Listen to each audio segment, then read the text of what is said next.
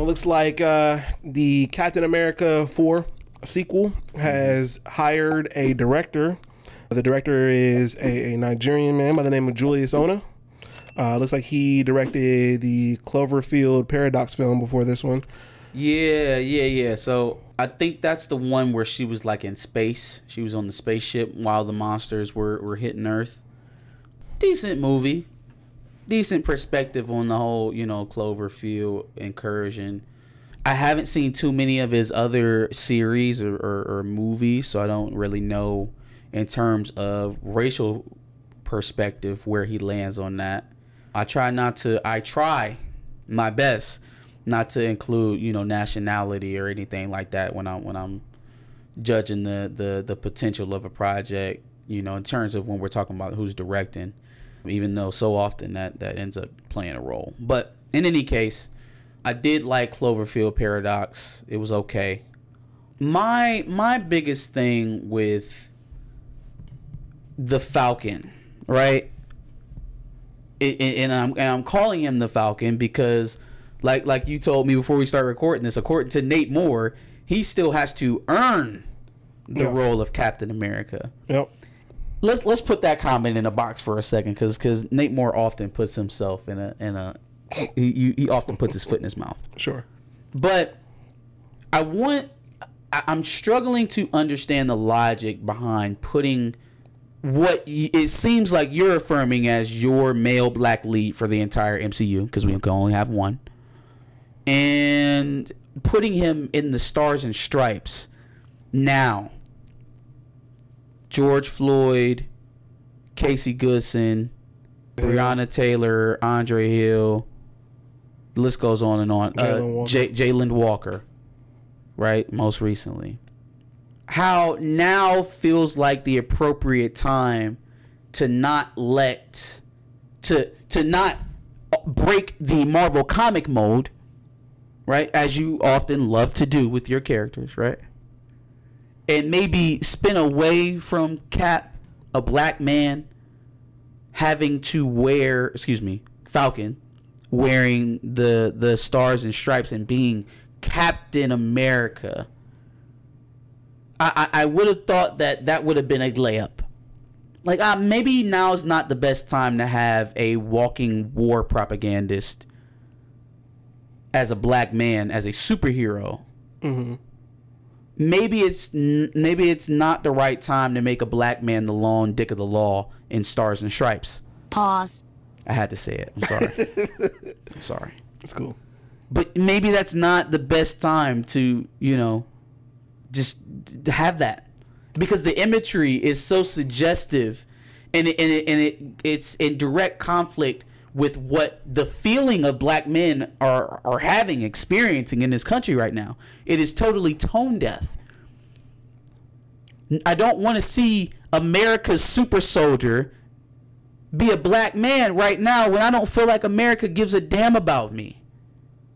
I don't want the poster child for America to be a black man, because the poster child for all America's problems, according to America, is me. Put in work for who? I don't want the nigga in the Stars and Stripes alone. So who you need to do extra work for, Nate? Who you talking to?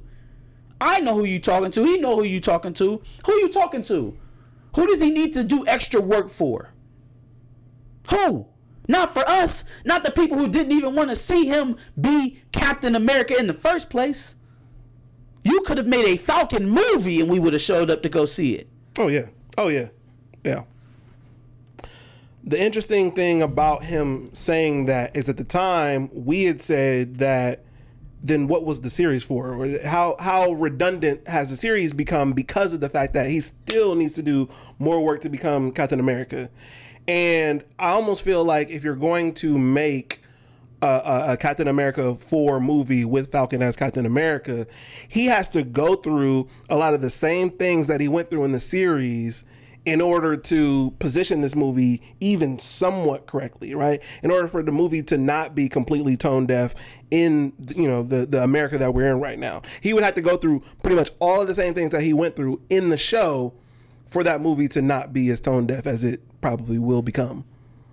So since we're sticking to Marvel canon with Sam Wilson, I guess I should expect to see him in a relationship with Misty Knight, right? So I can expect to see, you know, a black, stable, thriving couple in the MCU, right? Because goddamn, we got War Machine, we got Nick Fury, we got Falcon, we got Lamar Hoskins is dead. T'Challa's dead or dying. Shit. I'm running out of black guys. Hamdo's dead. Killmonger's dead. Anybody got any live black men in the MCU? I'm struggling. Okay, well, we got those guys, right? Let's rock with it for a second. Why do none of them have even girlfriends? Steve chased his wife through time. Bruce only recently, as of Endgame, lost his love interest. Thor just got his back and got to reconcile with her before she passed on to Valhalla. Oh, and by the way, she's not completely gone because we saw her in Valhalla. Iron Man. Tony Stark had a literal child with Pepper Potts. Got to reproduce. I mean, it's not like he's royalty and has a duty to reproduce or anything, but, you know, and raise that child. Got to raise it. Rhodey started out with Tony in Iron Man 1, and still to this day, currently, even in his condition, which he has to be paid, he got to be super paid. He was already a general in the army. Yeah. Now the Stark Tech stuff, his injury, all of that, man, what? He was literally working for the government when he got injured. He's paid. He paid. One of the highest paid military employees there has to be. Why doesn't he have a wife? You'll probably see Bucky with a black girl before you see. Yeah, no, literally. Any of them. Bucky will be raw dogging Sam's sister before War Machine get a girlfriend. I said this in our MCU video. I talked about this in the Thor movie review. I am going to hold myself responsible for making sure that we ask for more. Because the filth, the trash that they give us is not the same thing that they write for themselves. It's the very bare minimum. Whatever is good for you should be good for me. I should not have to take less of what it is that you get.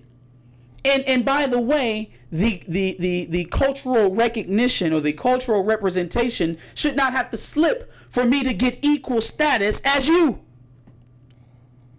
I shouldn't have to sacrifice blackness or trueness to character to just get equal standing.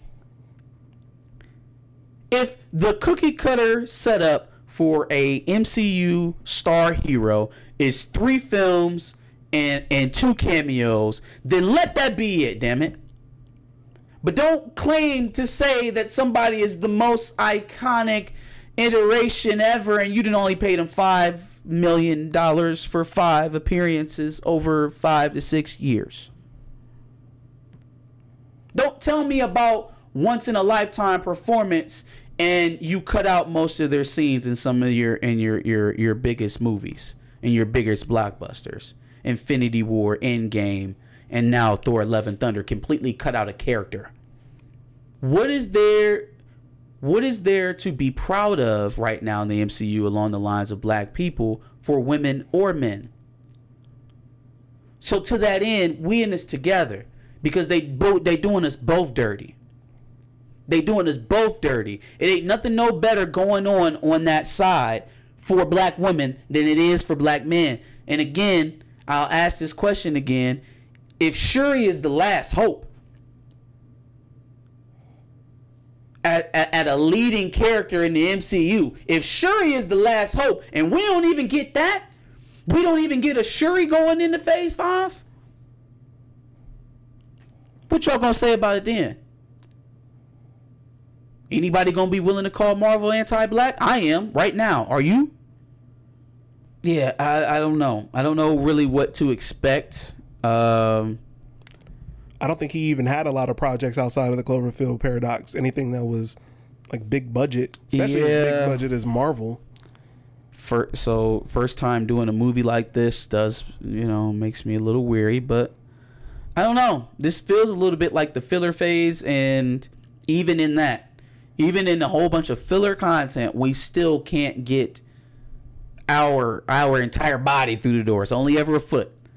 Got our foot in the door with a $1.3 billion performance and a Grammy nomination, and then it's remained a foot ever since. Oscar nomination. I said Grammy, didn't I? Oscar nomination, and it's remained a foot the entire time.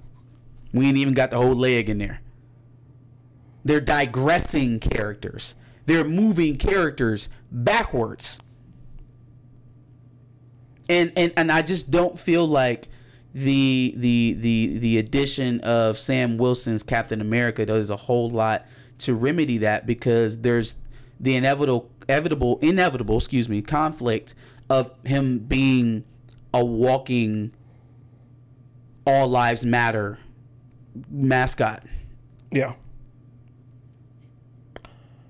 Can't say I'm too excited for Phase 5, considering Phase 4 has been such a flop, and I don't understand why people are so everything Marvel touches is gold, because as far as Phase 4 has come and gone, it ain't been so gold. Even the things that don't have anything to do with black people, like Thor hasn't been great. The reviews for Doctor Strange and Thor going into it have been mediocre at best. And so I don't understand how people can think that what Marvel says is gold and what they say is law, considering the lackluster Phase 4. Yeah, I mean,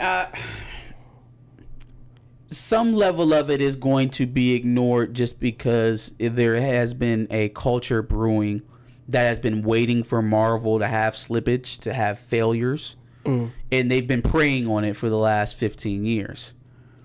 The problem with blocking out all total criticism is that you blind yourselves to racial insensitivities, to misogyny, to all different types of nastiness, And when you turn tone deafness, when you turn a blind eye, when you are tone deaf, you're only going to get more of that. You're only going to feed the naysayers more and more, because it feels, at least from my perspective, it feels like you're doing it in spite of. It's not like as if no one is discussing this. It tends to go by the wayside when we're talking about us.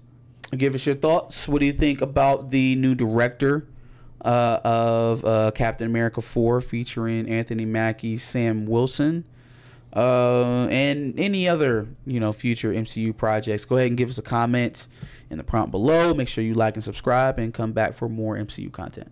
And make sure you check out our previous videos on Marvel News, as well as Recast T'Challa as well. We're huge proponents for that.